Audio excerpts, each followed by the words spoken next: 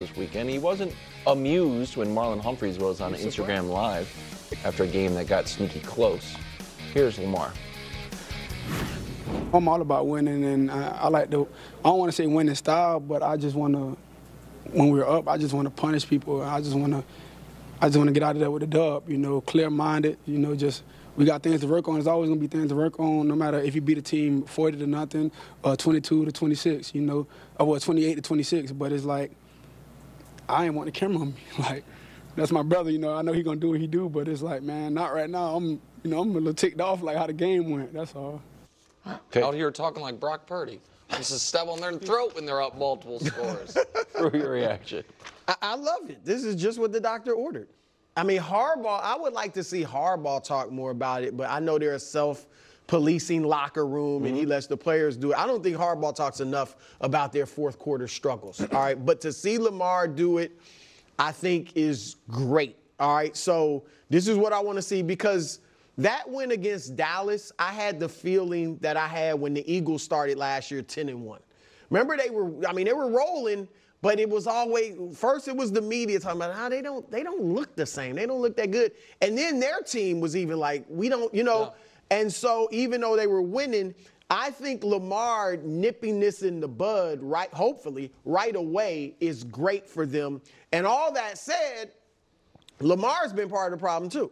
So you look at these numbers, these are the last 3 seasons, so it's really just 2 full seasons in these 3 games. The fourth quarter, his production, completion percentage, it doesn't drop too much, but look at the TD to turnovers. He goes from being like MVP caliber in that and passer rating to below, maybe a subpar even in the fourth quarter. So he's got to play better in the fourth as well. But this is what needs to be said, because I'm glad they are not like, hey, we won, we beat a good team in their building, we're back. No, this is right. Yeah, I like what he said. Look, let's be honest. It's hard to just embarrass teams every single week. And so for me, as a player, when you get in those positions, stylistically things start to change. Your approach starts to change. When you're up 28-6, no one is thinking, number one, about what happened last week against the Raiders or what has happened historically in the past and the things that we've struggled with. We believe that this game is in hand.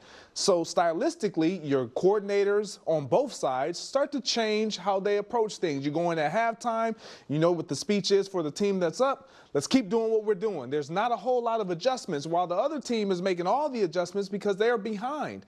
And so when you go with that approach, it's different to just punish teams when the plays aren't really punishing anymore. It's more, let's calm it, let's just control the ball, let's maintain possession of the ball. But they know this is a problem. What I'm saying is, you don't believe it's a problem until it starts to kind of show up in your face. So until the Dallas Cowboys scored a couple times beyond 28. But don't you think they shouldn't be feeling like, in that graphic I showed last 3 seasons, they've blown 8 fourth quarter leads, which is tied for the most in the league, and 4 of them were double digits, which is also tied for the most. So I'm just saying it should already be on there, a top of mind, that hey, we've had this problem closing out games. They maybe do something differently, maybe stay as aggressive and don't get conservative. I don't know. This Cowboys thing had nothing to do with Lamar's side of the ball. I feel like everyone's forgetting how the game went. That's what I'm saying, both coordinators. Yeah. The Ravens are up 28-6. Justin Tucker's lining up for a field goal. He misses it. The Cowboys get the ball. They score a touchdown. Lamar's on the sideline. The Cowboys kick an onside kick. They get it. Lamar's on the sideline. The Cowboys score a touchdown. Lamar's on the sideline. Then the Ravens get the ball. They've run at will all game. Derrick Henry run. Derrick Henry run. It's 3rd and medium. Lamar misses 1 pass. They punt. The Cowboys score a touchdown. So Lamar had his hands on the ball for 1 play between 28-6 and 28-25. Then when he got the ball, he made the pass on 3rd and 6, made the run, the game was over. So I'm not letting him off the hook for the last 3 years. What I'm talking about. Yeah. But in this, what I think is noteworthy is who was on the field that whole time was the Ravens defense.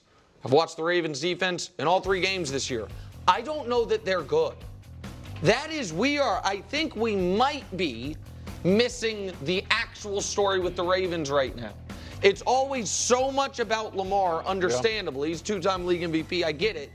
That in that Chiefs game, the best the Chiefs offense has looked all year was against them. That's true. The best the Ravens offense has looked all year was against them. The best the Cowboys offense has looked all year was temporarily against them in the fourth quarter, but the Cowboys offense really hasn't done all that much this year. It was Cleveland, they suffocated them, and obviously against New Orleans, nothing. That to me is, if I have a concern about Baltimore, it's wait.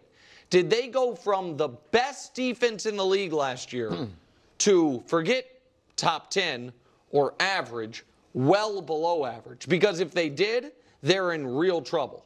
I think that is on the board of possibilities that they did. In that fourth quarter clip. But the fact that they played good defensively in the first three They did, quarters, yeah. which to me it's just a Psychological thing? cycle with them. Josh Allen, MVP fave, and has shown no drop-off without Stephon. In fact, some are saying addition by subtraction, but not Josh. Take a listen. I know there's a lot of people talking out there. Again, I'm not trying to tear down anybody. I've loved everybody that I've played with, and you don't have to tear other people down to build each other up. You know what I mean. You know what I mean. Whether it's former players, yeah. And again, I love 14. I still do. But everyone wants to keep making this thing a thing, and we're so focused on what's going on inside of our building, and that's the only thing that we're caring about right now. Solid answer. This is the idea that everybody eats percentage of team targets. Everybody's eating a little bit, but Diggs had over 25% of the targets in each year he was with Josh. So are you surprised Josh Allen's playing like an MVP without Stephon? I'm not at all. I mean, because we knew he's already had the whole load of the offense put on him even when Stephon was there. So you take away Diggs, and now even more of it was on him. He doesn't have a receiver that's considered elite, that's ever made a Pro Bowl, solid. James Cook is a good running back. He's not viewed as one of the best in the league. So it is on his shoulders. So I'm not surprised at all that he's, having this type of season. The reason I didn't pick him for preseason MVP is I picked Mahomes because I thought Mahomes would have a terrific season. And I didn't think the Bills' record would be good enough. I thought 10, 11 wins, second in the division, make the playoffs, which usually wouldn't get you the MVP. So, but no, I'm not surprised. I'm not surprised. What I am surprised about is with the subtraction of Diggs, you knew it would be more on Josh Allen. And so, honestly, what I was anticipating was he's going to force things a little bit more. He's going to have a little bit more turnovers. And that just hasn't. It's been the exact opposite. It's been the exact opposite. And that's what's been so impressive. I don't think any of us thought that this was going to be a team through 3 weeks that was going to be scoring 37 points a game. Right. Like, we thought that Josh Allen would be good, but overall as a team, they just fit. It just fits. It works. And it's because of Josh Allen. And they kind of did a little bit of this last year. Right. At the end of the year. Yes. Joe Brady decided, we're not going to focus on Diggs as much, and they started to sustain drives and things started to change for him. So I think that we have to be a little careful before we just say they don't miss him. It doesn't seem like it right now. I do think, and Josh is playing brilliant. Absolutely brilliant. He, without a doubt, should be the MVP through 3 weeks. I don't think it would even be close.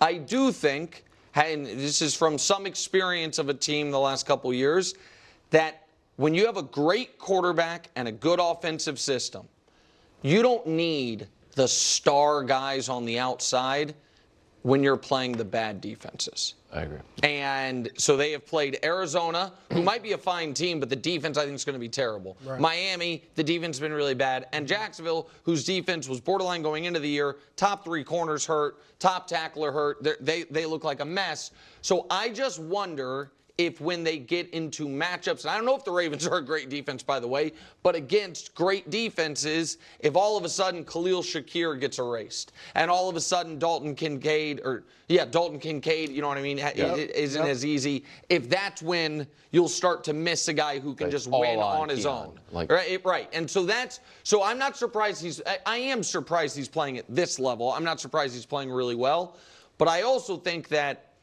you could find yourself in a spot where you really miss a guy who can do what Terry McLaurin did on the other end of that Jaden Daniels play. You know what I mean? In a big spot. Yeah. They just haven't been in that situation yet. How about that? Travis Hunter, Colorado, next.